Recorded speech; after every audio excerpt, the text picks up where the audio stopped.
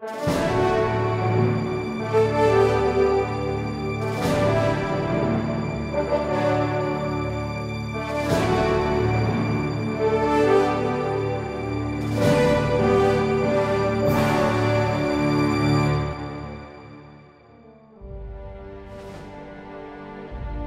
following recording is a program of the World War I Historical Association. This special ongoing series commemorates the centennial of the First World War. This is Dana Lombardi. On September 20th, 2014, the Florida and Gulf Coast chapter of the World War I Historical Association held a seminar with the co-sponsorship of the Public Library of Foley, Alabama. 6 noted scholars gave presentations under the theme 1914, Europe Goes to War. These presentations are presented here in 6 videos recorded at the event.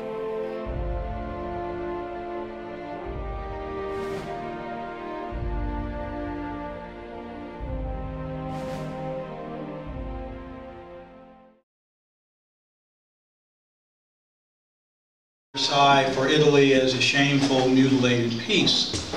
Romania blackmailed both sides successfully, got the biggest awards, was a disaster militarily and lost, and yet was a big winner at Versailles, coming back through the triumph of diplomacy. And the man who engineered that was Jan Bratianu, who we'll see in our talk today. I'm going to start out the rather exotic Pelish Palace, the summer home of the Romanian monarchs in the Transylvanian Alps. And we're going to start out on the 3rd of August, 1914, when the war was breaking out and they had a crown council making a decision whether to enter the war or not. So across Europe, the fighting had started. In the major capitals, the politicians had exhausted all their efforts. The military commanders had taken charge. Millions of men had departed for the garrison, from their garrisons, drew their equipment, and were marching to the rail depots to await the trains that would speed them to their deaths. Ironically, however, in the corner of Europe where the conflagration began, the Balkans, not all had taken sides. And for Romania, the largest and the most populous, the moment of truth had arrived. On the 3rd of August, King Carol I convened a crown council. Government ministers and senior leaders of the nation's political parties gathered in the concert hall of the king's summer residence here at the Pelish Palace in Sinaia, and the political stakes and the drama were high. The Central Powers expected Romania to join them. In fact, they had treaties which Romania had promised to do so. Their ambassadors had called in the promissory notes when it became clear the conflict had spread beyond just a local one between Austria and Serbia. However, the same treaties were largely unknown to Romania's ministers, who in the constitutional monarchy determined the nation's policies. The Prime Minister, Jan Bratianu, was openly sympathetic to the Entente, believing that an Entente victory would likely open the door for territorial adjustments favoring Romania. Entente leaders had already offered glimpses of what might come for Romania to join them. Dressed formally, as the occasion warranted, in the concert hall at Sinaia, the ministers and statesmen entered the conference room at 5 p.m. The king alone waited them in uniform. And outside Europe and Romania waited. Now, the outbreak of the war had placed Romania in a cruel dilemma, although it was one of her own making. She had secretly belonged to the Triple Alliance, Germany, Austria, Hungary, and Italy since 1883. Initially, the decision to join the Triple Alliance had seemed wise. Romania had allied with Russia in the Russo-Turkish War of 1878-77.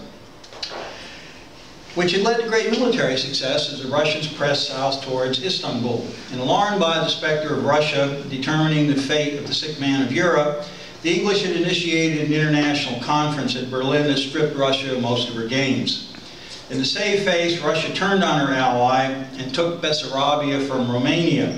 Had to have something to show the Russian people. Angered yet fearful of Russia, Romania then secretly joined the Triple Alliance in 1881.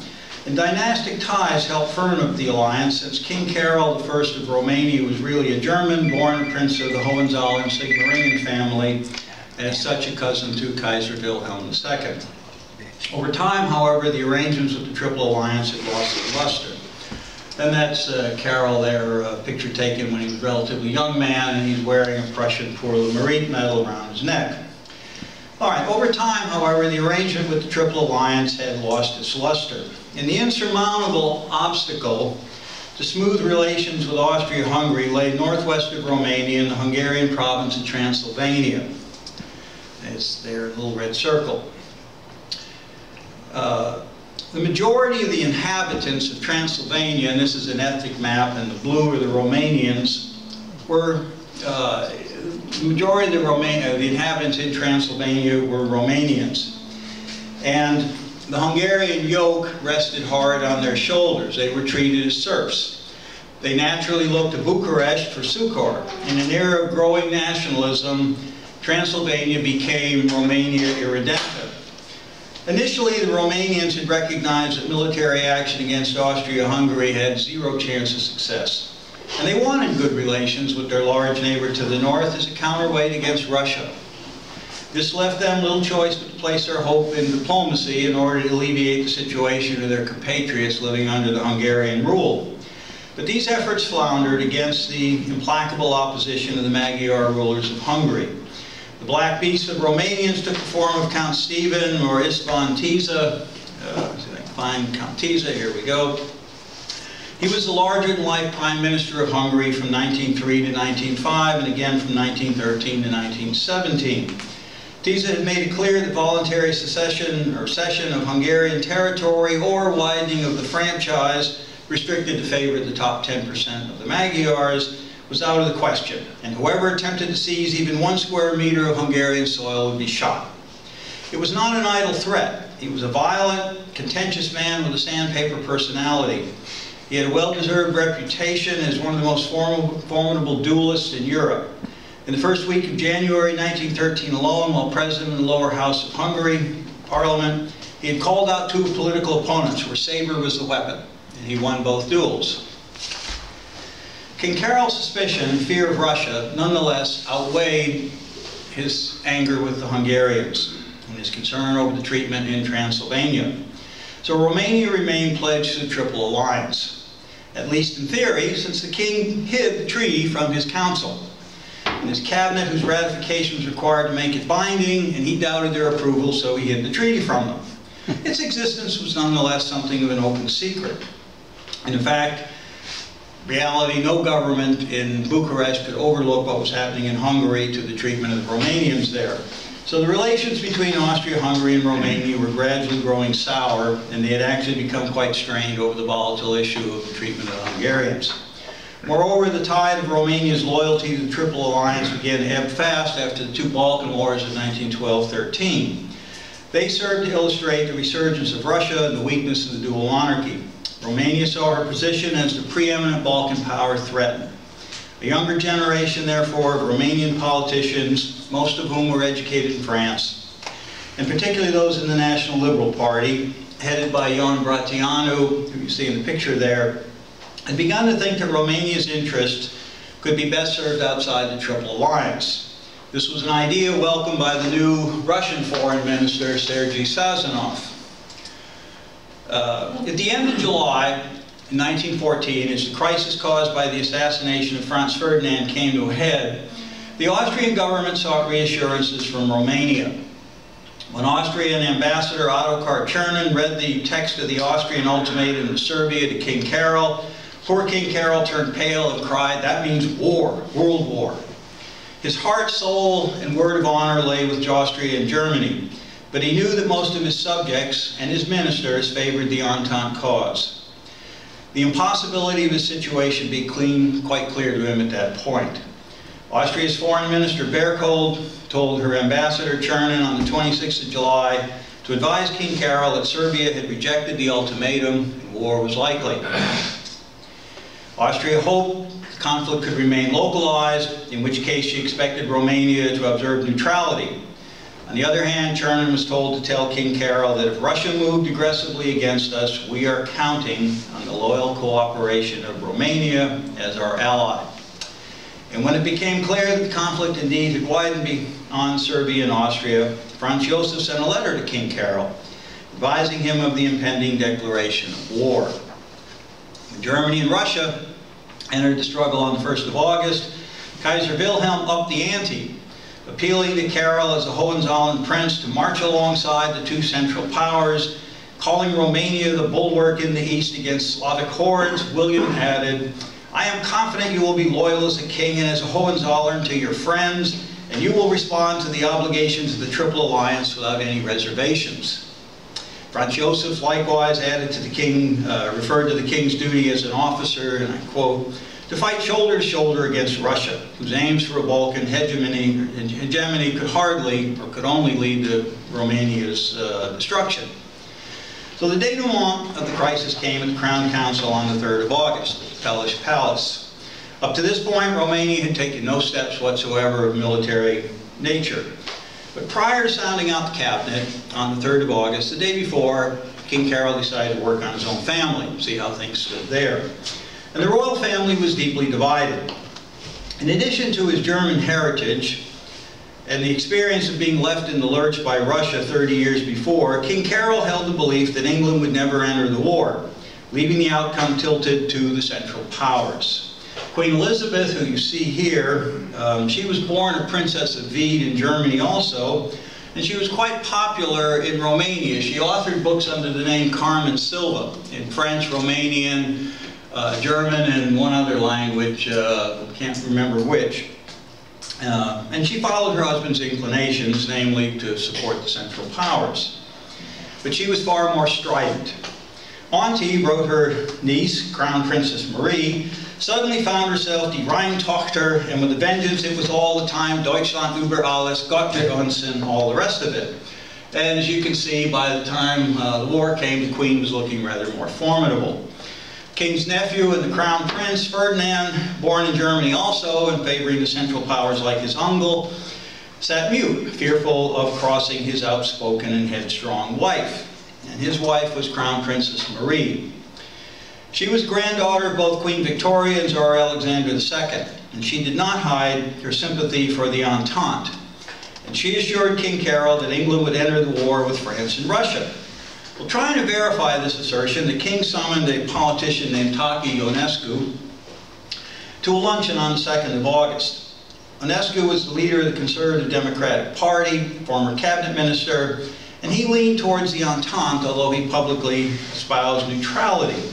He had just returned from a vacation in England with his English wife. He had good connections in London, where he moved in important circles. So at the luncheon, the king and especially the queen expressed their support for Germany and Austria in the coming conflict. And prompted by the Crown Princess, Ionescu told the queen that England, as she had against Napoleon, would go into the war with her last man and her last shilling. So the next day, they met in the Palace. At the Crown Council, in accordance with custom, the king spoke first. The contest, he said, already underway, would lead to a new map of Europe. He advocated honoring the treaty with Austria. His words fell flat, and a profound silence descended over the group. The king turned to Bracciano, but the prime minister begged off, asserting his right to speak last and indicating the senior opposition leader should instead express his views. And that task fell to a gentleman named Teodor Rossetti, at 77, Romania's oldest living former prime minister. He spoke in favor of neutrality, arguing that Romania had no obligation to join Austria. Only elderly Peter Karp, the former head of the Conservative Party and the most outspoken Germanophile in the group, supported the monarch. He forwarded two arguments against neutrality. First, he said, from a simple moral standpoint, a commitment had been made and must be kept. Treaty. Second, he expressed his belief that the Central Powers would prevail. Karp's eloquence had made a strong impression, especially the words concerning honoring obligations. But a gentleman named Alexander Marjaloman, Conservative Party leader, asked King Karol to read aloud the appropriate section of the treaty. The king complied. If Austria were attacked by one of the states bordering Romania, that nation had to help. Our allies, Marjaloman observed, have not been attacked. They have initiated the attack, therefore, we have no obligation. The remainder of the ministers and party leaders expressed their support for neutrality. Prime Minister Bracciano, speaking last and stating the position of the government, likewise recommended neutrality, noting that the question of Romanians in Transylvania dominated the entire picture. He concluded by noting that the war will last a long time. Let us pay attention to the unfolding of events, and we shall have the occasion to speak our mind. Okay, now he's on the cover of Time magazine. Although that didn't appear till 1927 because Time had been founded in 1923, and that was when he died. All right. When the tally was taken, everyone but Karp supported Bracciano. The king then stated that as a constitutional monarch, he had no choice but to accept the vote, and he would. He was crushed and died 2 months later. All right. By remaining neutral, while waiting to see which direction the winds of war would blow, Bracciano's policy brought Romania time to get the best deal and time to prepare for the war. It was Romania's territorial interests, not any abstract theory of liberty or justice, governed by the Prime Minister's decision-making process. Her territorial interests were summed up in the term Greater Romania, and for Bracciano that meant the province of Bessarabia, which had been lost to Russia in 1878, the Bukovina, the Duchy of just to the north, it was part of the Austro-Hungarian Empire. Indeed, it was part of the Austrian lands. And finally, Transylvania. That this concept of Greater Romania included territory for which Romania had not the slightest justification didn't trouble him or budge him from his self-appointed task. Bracciano had no choice but to side with the Entente powers because their victory alone could bring him his goals. And he pursued the goal of a Greater Romania with a determination that bordered on obsession, accompanied by ability to drive a bargain that still leaves us gasping. He supported the Entente powers, yet he profoundly distrusted them, especially Russia, sharing with his countrymen an unshakable conviction in that country's villainy. The Entente powers were about to discover they would never get from him an ounce of support for anything that did not benefit Romania, no matter how much it might serve the Allied cause. When Romania finally entered the war in August 1916, no one could fault the terms that Bracciano had wrought for his country.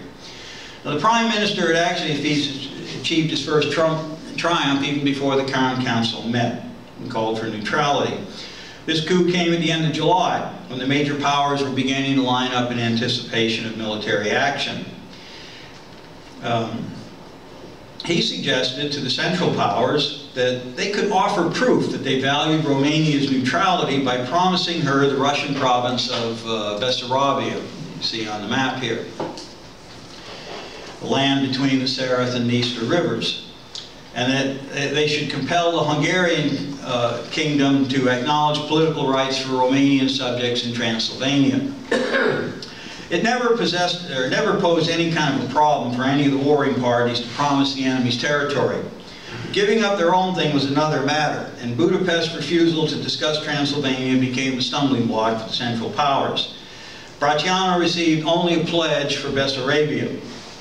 Wasting no time, he approached Russian Foreign Minister Sazonov, who on the 29th of July told him that Romania would be rewarded for joining the Entente. And the next day he specifically mentioned Transylvania. And we can see Transylvania there. Bracciano hesitated. And the Russian then said, if you remain neutral, we will give you Transylvania.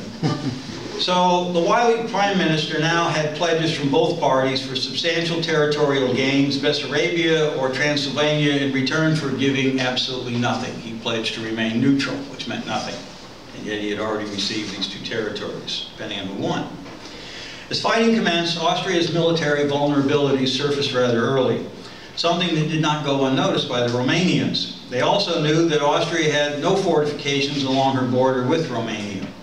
A gendarmerie force of maybe 4 or 5 battalions armed with some old rifles scattered along an 800-kilometer mountainous frontier constituted the defense.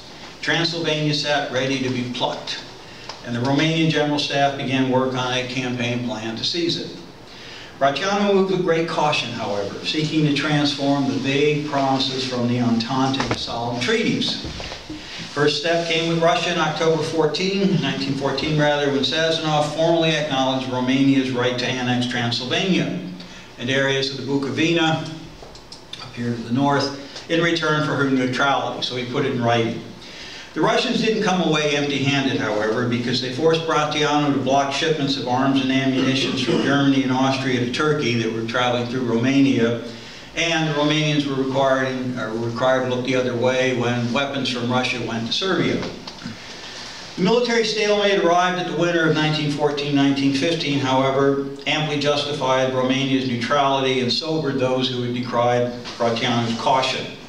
Further justification came with the rollback of the Russians from Poland following the spectacular Austro-German breakthrough at Gorlice Tarnow in May of 1915. The Romanian government remained hesitant throughout all of 1915. Sazonov attributed Romania's caution to her fear of backing the wrong horse, but that only partially explained the situation. The Allied failure at Gallipoli had left a terrible impression, as did the immobilization in Greece of the strike force sent to aid the Serbians, the Army of the Orient, an episode which underscored Romania's similar geographic isolation. At the same time, local Romanian businessmen and land magnates had profited immensely from the machinations of both sides to acquire Romania's treasures of petroleum and agricultural products, and they had no reason to kill the goose that was laying the golden egg. Money rolled in as the merchants gladly took orders from the highest bidders. While so far neutrality had benefited Romania, Brătianu feared it would not deliver any land at the end of the war in spite of many pledges. The only way Romania could be certain of acquiring Transylvania was to march with the Entente. Brătianu knew this, but he also needed time to improve Romania's dismal preparation for war. And two, he wanted to squeeze every last concession he could from the Entente. So he refused to enter the war without two very specific guarantees. The first was written acceptance of all of Romania's territorial demands by the Entente, and the second was substantial amounts of war materiel. Also, his appetite for land had grown. Let's get this one going here. Whoops, back up.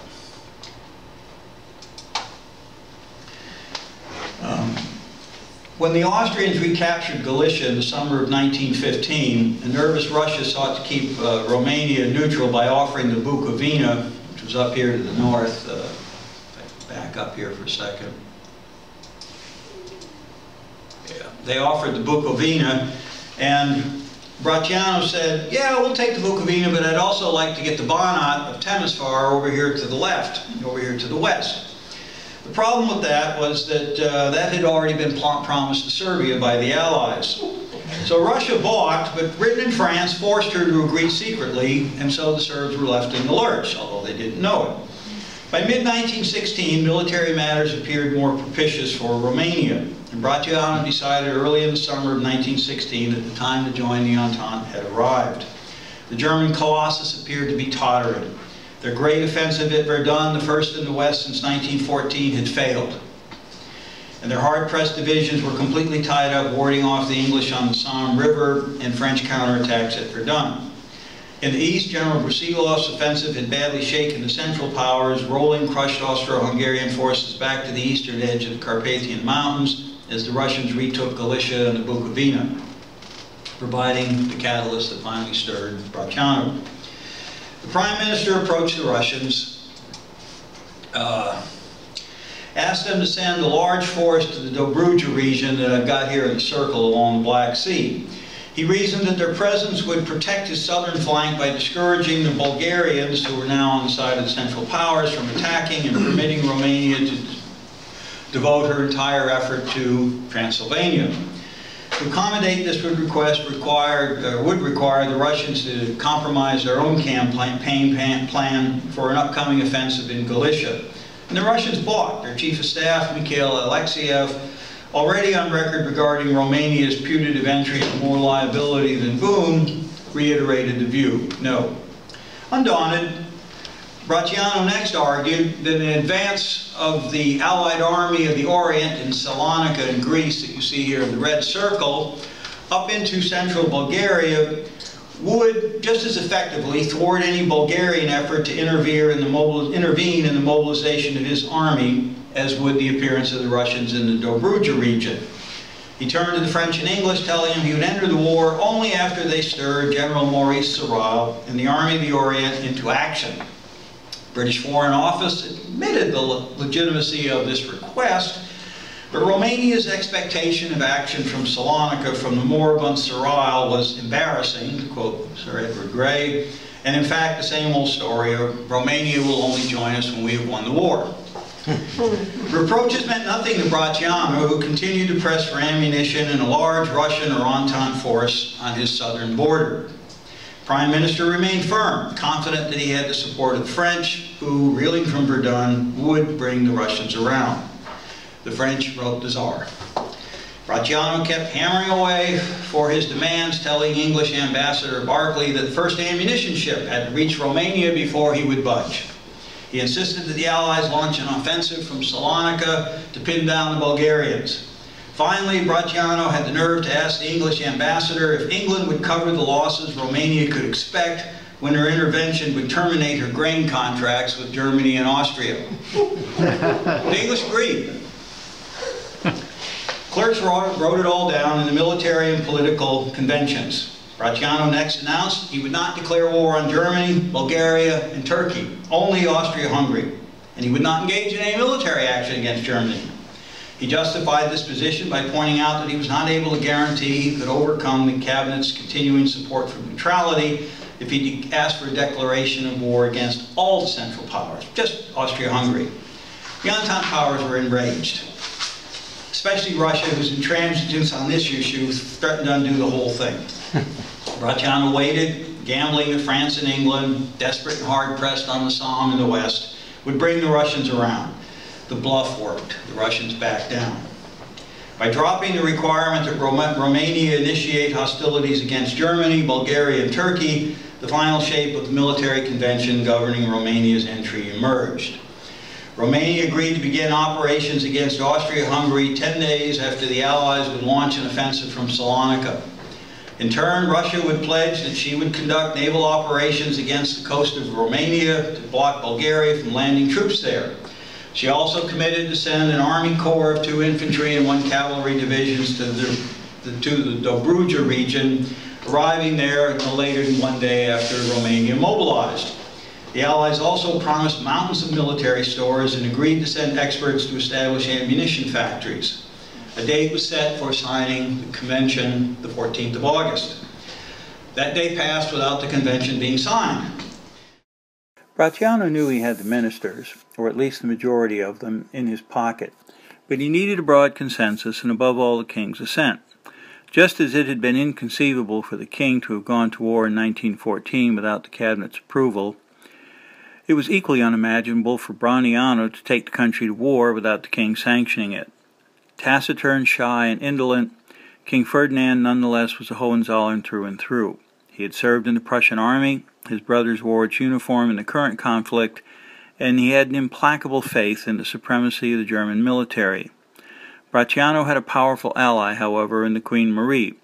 Her passion for the Allies surpassed that of the Prime Minister, and when the war was proclaimed in Romania in favor of the Entente, noted American Minister Charles Volpica, everyone gave her credit for influencing this decision. Bracciano counted on her to ensure that Ferdinand, who had an obstinate streak, came through at the right moment. In reality, Bracciano already had the king in his pocket, far more than he knew. Like most Romanians, Ferdinand had come to the conclusion, as an English diplomat later explained, that the Prime Minister would never do anything rash or ill-considered, and that if he entered the war, it would only be because victory was certain. The Central Powers had recognized that the playing board had tipped against them. Ambassador Chernin informed Vienna that the king did not want war, but if the Prime Minister presented him with a fait accompli, Ferdinand would comply because he was a tool in the hands of Bracciano. The decisive moment came at a Crown Council held late the morning of the 27th of August, 1916. Once again, Bracciano had waited until the last possible moment. The convention he had signed obliged Romania to declare war that day on Austria.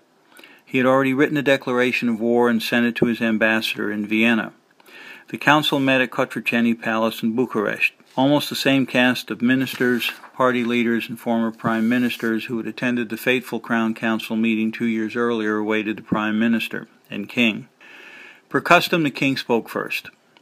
Visibly nervous and terribly pale, Ferdinand stated, Although I am a member of the Hohenzollern family, I am the King of Romania first, and therefore I have to do what my subjects wish me to do. I perceive that the majority of the people are asking that Romania enter the war on the side of the Entente, and I therefore state to you that I am ready to comply with their wish." He then ruled out any debate and let Bracciano explain the government's decision. The Prime Minister carefully reviewed the treaties he had negotiated with the Allies, predicted the defeat of the Central Powers, and stated that only intervention on behalf of the Entente would guarantee Romania her prizes. A horrified Peter Karp said, "I will give you my 3 sons. I will suspend the publication of my newspaper because I do not wish to occasion further unpleasantness. But as Romania's victory must be Russia's victory, I wish Romania to be beaten." A shocked Bracciano snapped back, "Then take your sons and give them to the German army." The meeting adjourned, without the support of the Conservatives, but King Ferdinand had the last word. "With God, let us go forward." The government declared martial law that afternoon. The mobilization of the army began, and the borders were sealed. In Bucharest, soldiers surrounded the embassies of the Central Powers and interred the occupants.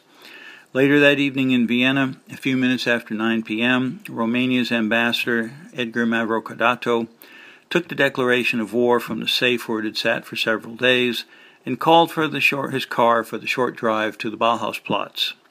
He knew the declaration minced no words. Romania sees itself forced to place itself at the side of those who would be able to assure the realization of its national unity.